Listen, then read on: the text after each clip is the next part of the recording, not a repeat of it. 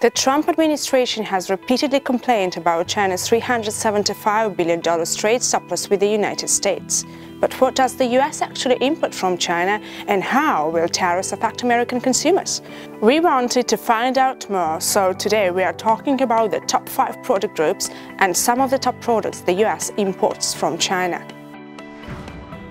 Let's get started with number 5, vehicles. The US imported over $14.5 billion worth of Chinese goods in this category in 2017. Some of these products include tires for vehicles, vehicle parts for repair, vehicle brakes and cars. This means that if the US imposes tariffs on these types of imports, US consumers will have to pay more to get around.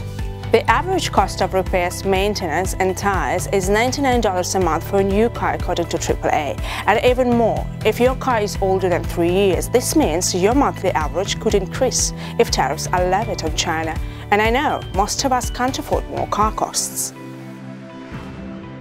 Moving on to number 4 on our list is plastics. The US imported over $16 billion worth of Chinese goods in this category in 2017. We know how bad plastics can be for the environment, but if the US stops importing plastics from China, both countries will suffer. Think about all the things you buy each day that include plastics. Now imagine having to pay more money every single day on those products. This is what will happen if the US imposes tariffs. I hope you are ready to pay more for everything.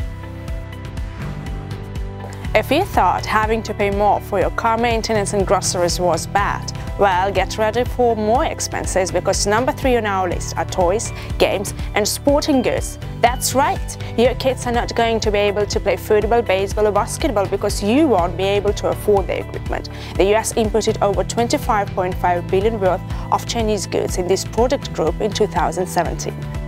And forget about them playing inside, because this product group also includes things like video games, board games and dolls. Oh, and one more thing. Christmas just became more expensive too, because Christmas ornaments and nativity scenes are included in this group along with the ice skates and skis. You can soon thank the Trump administration for ruining Christmas. I would tell you to go to bed and think about how a trade war might affect you.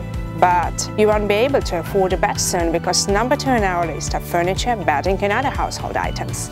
The US imported over $31.9 billion worth of Chinese goods in this product group in 2017. This group includes things like lighting, bedding and furniture such as beds, couches, chairs and wooden furniture of a kind used in the bedroom, whatever that means. I would tell you to call your congressperson and tell them to stop this trade dispute, but you might not be able to do that because the number 1 imports from China are electrical equipment and machinery. These are actually 2 groups, but we lump them together on this list because many of the products overlap. The US imported over $256 billion worth of Chinese goods in these 2 groups in 2017, with telephones and cellular network equipment making up $71.7 billion of the total. Other electronic equipment included integrated circuits, which are pretty much in everything, monitors and projectors, digital cameras, speakers and more. Basically, all of the modern technology we take for granted in the US is imported from China, and unless you are willing to pay more for everything in your life, from cars to beds and phones to toys, it will be a good time to call your house representatives while you still can.